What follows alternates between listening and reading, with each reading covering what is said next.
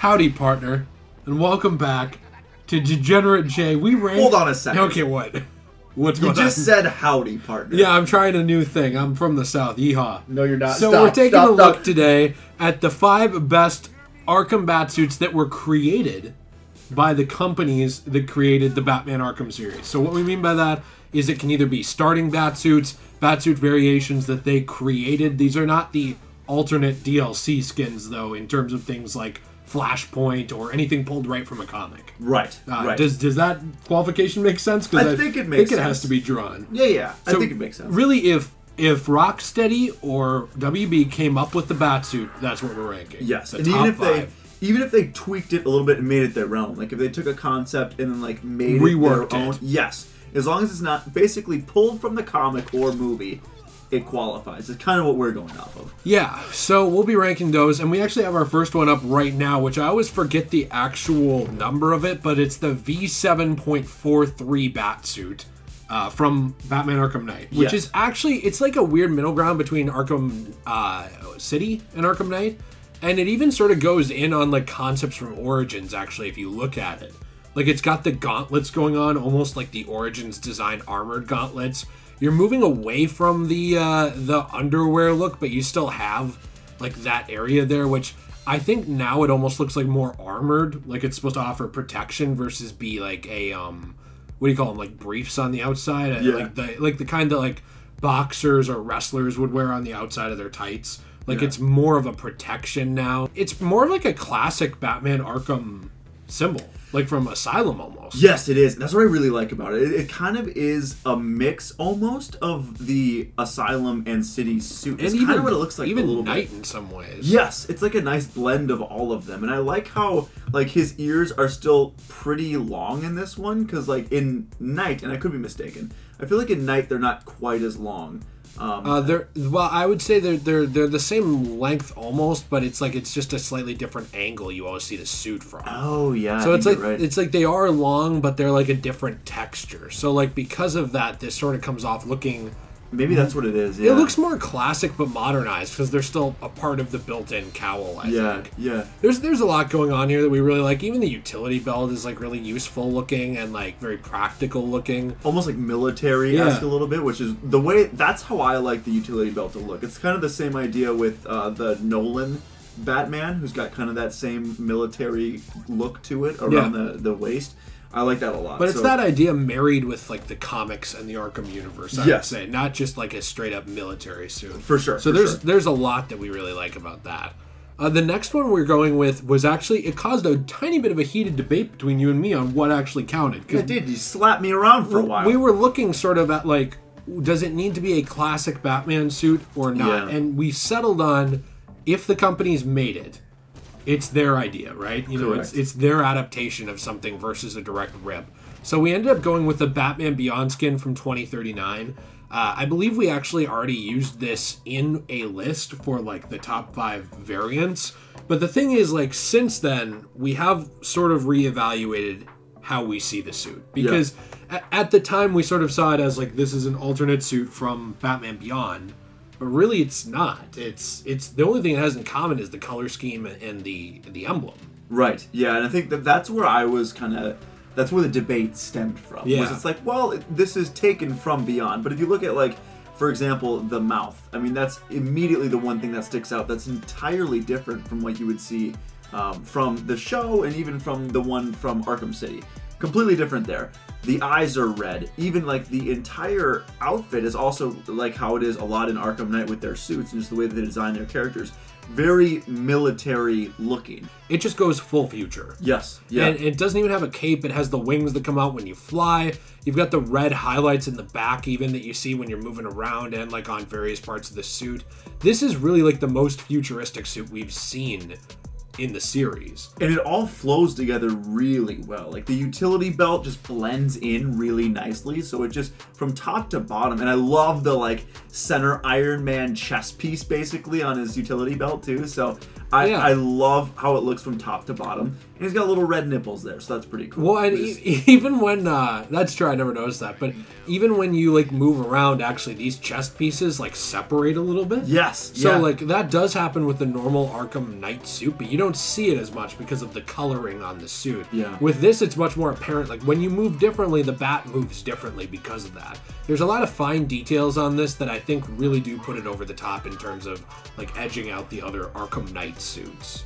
I would agree, for sure. So yeah, this is obviously this is probably one of our hardest things to like rank like from what we've done, but like our next one is gonna be It was gonna really be interesting. Yeah, it was a really hard list, man, because we were trying to go through, and like you said, that Beyond one was tough, just in making sure that it actually like fit our list and like what we're looking for. But it was hard to go through and choose all these because there isn't really ones that we hate. It's just like, what do we prefer? And that's what happens a lot with these lists. It's Yeah, like, there's not much we dislike. Yeah, it's just like, what do we like the most? Well, and the thing we like the most next out of the 5 is actually the XE suit from Batman Arkham Origins, which I wrote incorrectly on our list as XO for some reason. Maybe I was thinking about giving you hugs and kisses. That's so nice. Yeah, just a little friendly. After slapping me around, a little friendly banter. You know, this suit is really interesting to me. This actually showed up in Cold Hearts DLC. You have the orange highlights on it. There's a lot going on. It's bigger than a normal Batsuit in a lot of ways. Like, just in general, it's just massive. Yes. I mean, this thing is heavy duty. It is. It kind of looks like, for me, what it reminded me of when I look at, especially like the picture that we're looking at right now. It's like a bigger, or it's like the same version of like the Dark Knight Returns when he's fighting Superman at the end. Yeah. But with like orange in it. You know what I mean? It's so like the classic armored Batsuit. You're saying you think of this as a Arkham take on that? Yeah. I would agree. So. Yeah. I would completely agree. Even the mouth is covered again. Yep. Because it's like the extreme environment, so it's for like cold and heat. It has its own gadgets, which we didn't really take into account, but it does add personality to it. I mean, when you pull out a Batarang, like the heated Batarang, it turns orange. Yes. Like stuff like that. It's like it flows into the suit. There's like incorporation of this suit into the story that even works with its design. So it looks great. He's big. And in like this picture, and even in the gameplay itself, like it just looks great. He looks big. He looks imposing. So the next one we have is it's just the classic, man. It's the Asylum Batsuit. Yeah. What can you say about this? I mean, for me, and this may not be entirely fair. What, it's a bit of nostalgia. It's a bit nostalgic for me. But also, the way I looked at it was like how well it fit into that world, into the Asylum world, and how like all of those characters, like, the way that they were designed, the way that they looked, all fit together so well. But just like taking that out and plucking it from the animated series, and how good of a job they did for like the first really good Batman game really that we've done. It was so well done from top to bottom. I love the utility belt, the way that it looks, and obviously that carried on all the way into Night.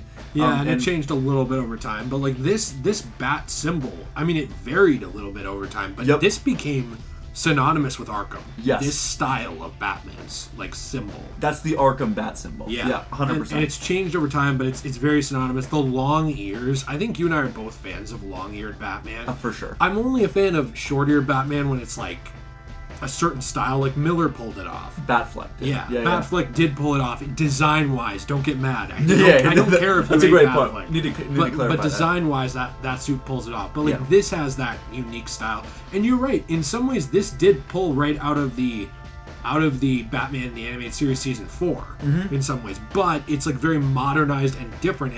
It's very clearly their take on it. This really does seem like it was going to be a darker continuation of the animated series until it got moved into its own continuity. Right. Which we do know that like it doesn't seem like they were always planning on it to just be its own universe. Yes. Yeah, especially with like the writers that were behind it. Yeah, like Paul Dini. Yeah, for sure. So I mean, yeah, I love the way that it looks. I love the like the hooks that come out of his arms. I guess I don't know really how to describe it. I never know what the name is of that, and I should. Yeah, but like the spiky pokey thing. Yeah, that's what I call him. That's got to be what it is. Yeah, on his gauntlets. Yeah, I'm definitely a Batman expert. Clearly, I call him spiky pokey things. And it's a very long cape, but I don't mind it, to be honest. And that's the only thing that I could see being like it's a lot sometimes when you're running around, but I I loved it. I loved the way that it looked, especially when you were jumping off buildings and flying with it. I really and they spent forever programming that cape. Like, this really did push the capabilities of like suit making at the time. Yeah, for like sure. there was like I remember specifically, and I'm gonna get this story wrong, so I don't want to go into detail. But there was like a guy tasked with his job was like for over a year get the cape to flow right. That's crazy. It's like he's working on physics for the cape specifically, because this was not something that was really done very well. Like, you look at old superhero games, the cape physics are garbage. Like, if they even exist, they're mostly just free flow animation that they like programmed in versus responding to the environment like this does. Which that had to keep him afloat. That's the thing, is this literally is how he flies, so it has to look good. So our last official one is the Arkham Origins Batsuit. I can feel people clicking off. I can feel people saying, oh, I hate Arkham Origins. But, like, look, no matter how you feel about this game, at least if you play it on PC where you can just fully see the detail, this is a fantastic looking Batsuit. I mean, like, what is there to say negative about it? Like, it incorporates, like, the best elements of modern Batman with classic Batman. It does ditch the underwear, but it still leaves, like, that black centered padding like between the legs where it's like you can tell that it's like armored so he doesn't take a hit there. Right. It looks a bit more athletic in that way, I think. And I think that it like fits Batman a little bit better in that way. And not necessarily like the nostalgic way, but like the more practical way, I guess, because a lot of people are nostalgic for the briefs on the outside. Yeah. And I understand it. For Superman, I feel that way much more. Because it's more about him as a symbol. You know, like the suit doesn't matter as much as it represents hope. Right. But with Batman, these suits are changing all the time. And like from practicality, I don't think the dude would be wearing briefs outside his pants. No. But like in modern day. Exactly. But maybe in the 80s or 90s. Yeah. And that's why number 2 on our list was Asylum with the briefs on the outside. Because like it's great. I love it. I think it looks great. But this, just from top to bottom, I think you're right. I think that the ears are a little bit shorter than the normal It's a middle ones, ground. but it is a nice middle ground. They're not like obviously Dark Knight Returns short, but they're like that nice middle ground between the two. I think from top to bottom, it just looks good. It looks a little bit more compact. I think it's not as stretched out and elongated, and he just looks a little bit like, I don't know, like thicker, but in a good way. Well, that's the thing too, is I always look at this as it. You know what you said about Arkham Asylum suit fitting the world. Yeah, and you're very right. This fits the world of Arkham Origins very well. Agreed. Yep. Nobody knows who this guy is. Batman is a legend. Like, he's an urban myth at this point. Like, when you come across enemies in the game, they're like, oh, he's real. They haven't seen him. And so, like, that's the thing with this, is, like, this is very much a practical suit. It's not really used to, like... I mean, it's used to inspire fear in a first encounter, but it's not used to be, like, iconic, right? Like, Batman's not working on his branding with this thing. You have the massive gauntlets used to inflict, like, as much damage as possible. His utility belt is smaller and more compact. It looks like there's less room for stuff because he's more on the go and he hasn't mastered this technology yet. Right. Everything here screams, like, earlier in Batman's career, guy who beats the living crap out of people. Yes. Like, enforcer Batman versus hero Batman. Yeah. And that's why it fits the world so well, man. Like, it's every piece of it. And he's more of like I feel like an angry Batman in Origins, you know what I mean? And that totally fits that vibe. It's just like, it's a very even the frowns on the cowl. Oh, yeah. It's more aggressive. It's a very aggressive suit. And that definitely fits the tone of that character and the voice actor. That voice actor fits Roger really well. Craig Smith, yeah. Yeah, he's brilliant. And I think it is kind of funny that we go from that to then years later he upgrades to briefs on the outside. Yeah, like, it is kind of hilarious. It is weird, but I love it. These are all great suits, and I like our list. But I mean, these are like our best of the best, and the other ones we still love. Yeah, I don't think there's anyone we dislike. There's things we dislike about them that put them lower. But like Rocksteady and WB, they did such a great job designing these. I love it. These are all great suits, and I like our list. But I mean, these are like our best of the best, and the other ones we still love. Yeah, I don't think there's anyone we dislike. There's things we dislike about them that put them lower. But like Rocksteady and WB, they did such a great job designing these. Agreed. So hopefully we see a lot of great Batsuits in the next game, whatever that is, whether it's Arkham or something totally different. Definitely looking forward to that. Hey, if you have not joined up yet, you should join the Discord, join a community of gamers. We actually, we all cosplay as Black Mask every Tuesday. We have Black Mask Tuesday, We get a girl to dress as Margot Robbie's Harley Quinn. We get a poll. Everything's going on. So, you know, come in. That doesn't happen, actually, in the Discord. We're actually just nerds that talk about comics and games. But, hey, you should join. It's still fun. It's just not that fun. Hey, check out the Instagram where you can see some dank memes and waifus. A lot of those going on there, definitely. I had a real dank meme today about certain current events going on that perhaps people didn't appreciate, or maybe they did. You know, check it out. The Twitter. Follow it. We'll see you in the next one. Have a great day.